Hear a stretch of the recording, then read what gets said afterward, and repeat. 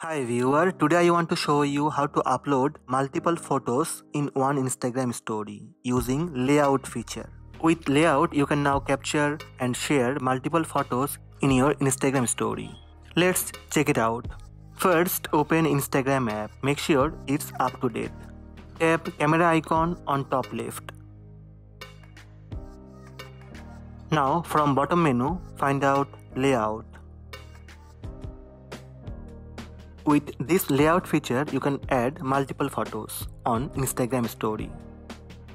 Select one of the layout that you like to use. You can capture photos or you can upload photos from gallery. Tap gallery icon on bottom left. Now select photo one by one. When photos added, tap tick mark. Now you can add more stickers and post your story. So these are the steps to upload multiple photos in one Instagram story using layout feature.